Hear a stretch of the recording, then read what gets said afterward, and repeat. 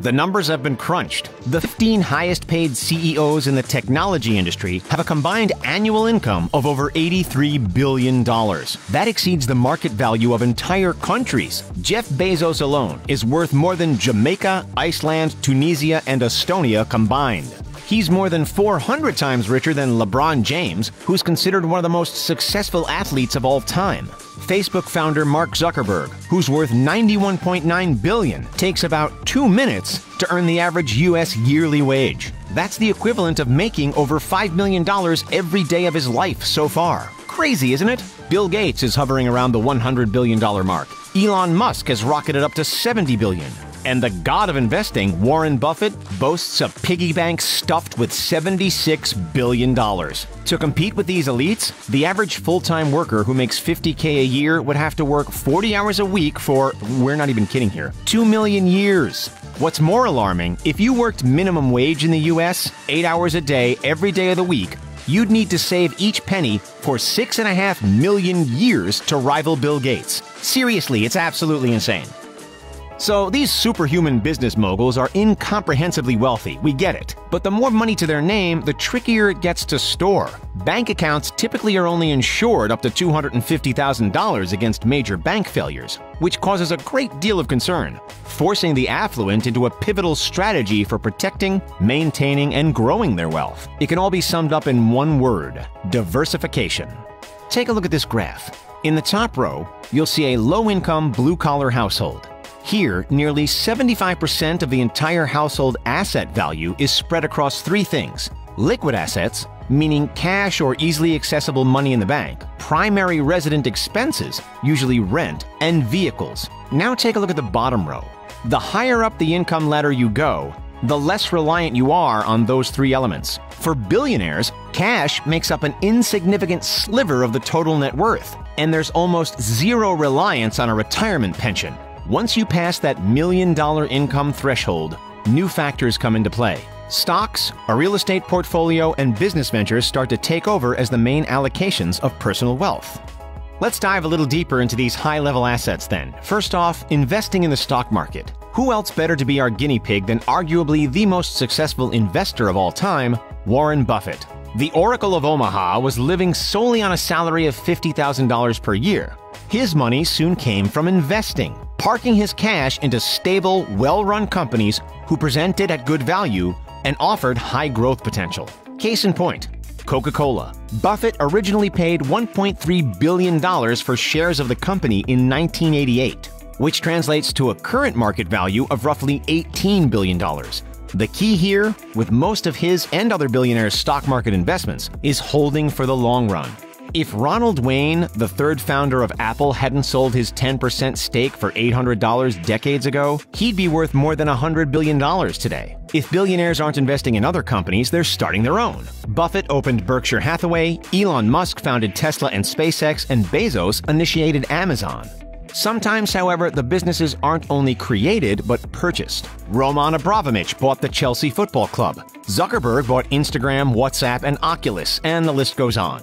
The millionaires get involved in acquisitions too, although sometimes with a little more left-field ideas. Carmen Electra has a line of home stripper poles. Jessica Alba's company sells eco-friendly baby products. Dan Aykroyd founded Crystal Head Vodka, and Akon owns a diamond mine in South Africa. If the cashed-up A-listers still have funds on hand after parking some in stocks or business ventures, then a common storage method is what's known as a trust fund. Trusts allow the person to move their money outside of their estate, which brings two clear benefits: less taxes and more privacy. A billionaire could have trusts set up for particular charities or for each family member. So as you can see, billionaires do not and cannot keep their money in one place. There are certainly no savings accounts out there that hold upwards of $1 billion. Even if the banks allowed it, the clients would be facing enormous inflation risk. Unless they put their cash to work through investments, inflation eats away at it. But if it's all tied up in long-term investments, how do billionaires actually make their day-to-day purchases? Do they carry cash like the rest of us? Or exclusive credit cards? Or does their celebrity status grant them a free pass through life? Let's look at Bill Gates, for example. When the Microsoft co-founder was asked how much cash he carries around in his wallet, he gave a surprising answer: a single, crisp $100 bill. The reason behind this actually makes a lot of sense, and it's all about reputation. Gates has been asked point blank by strangers, "Can I have $1 million?" If he has no cash in his wallet, he's not forced to give away to every Tom, Dick, or Harry who spots him across the street. Depending on the price of the purchase, the opulent could use a debit card from a small checking account, a credit card for more high-end purchases, or wire transfers for when a significant amount of money needs to change hands. Keep in mind, of course, that the CEO of a major corporation probably isn't going to be buying his or her own groceries. This is where the many assistants on the payroll come into play. The CEOs will, however, pump their own gas and pay for their own dinner, at which point they'll whip out an ultra-exclusive credit card. For those with a pristine reputation and a colossal net worth, the banks come knocking with elite credit card programs, offering special treatment and a long list of luxuries and bonuses in exchange for signing with them. Of these, no card is more renowned than the American Express Centurion Black Card. If you're lucky and wealthy enough to be invited to apply for this program, the initiation fee is $10,000 alone, with $5,000 in yearly upkeep. That's all before you've made even a single transaction. Make no mistake, Amex throws in all the bells and whistles for its clients. The card comes with a 24/7 personal concierge program, a complimentary private suite membership at Los Angeles Airport, $1,000 in annual credit to shop at Saks Fifth Avenue, automatic elite hotel statuses, and so much more. American Express is a top billionaire choice, but it's not the only bank on which billionaires rely. Ultra-high net worth individuals typically have checking accounts at one of these 10 institutions. If you've ever seen a James Bond flick, you'll have heard of offshore accounts, no doubt. While using the services of a bank outside of your home country is not illegal if it's done for legitimate reasons, it can certainly be a gray area. Nevertheless, be the reasoning justified or not, many of the world's richest store portions of their wealth in international bank accounts. In the past, Swiss banks were particularly popular for those evading tax. Due to the European nation's financial privacy laws, they didn't even attach names to accounts. However, Switzerland has recently agreed to turn over information to foreign governments, effectively ending any opportunity for law skirting. Contrary to its reputation, there are a lot of legal advantages to an offshore bank account. You can access international investment opportunities, benefit from foreign currency exchange rates, minimize tax implications, and add another layer of protection to your money. If the USA goes into a recession, but your money's hanging out in the Netherlands, then your wealth stays intact. The Cayman Islands are known for the best tax benefits. Singapore is considered a safe, stable offshore option. And Switzerland is obviously known for its asset protection and privacy. No matter how much money is put into bank accounts or the stock market or business ventures, there's always risk. That's why the richest men and women in the world, from Kylie Jenner to Rupert Murdoch and everybody in between, decided to hold a large portion of their wealth in real estate.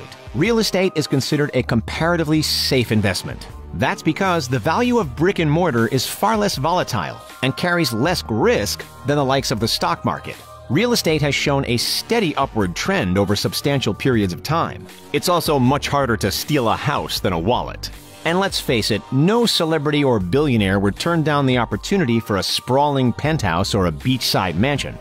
Bill Gates' $120 million Lake Washington home boasts a pool with an underwater music system. Larry Ellison's $200 million Japanese-style property features 10 buildings, a man-made lake, and a koi pond.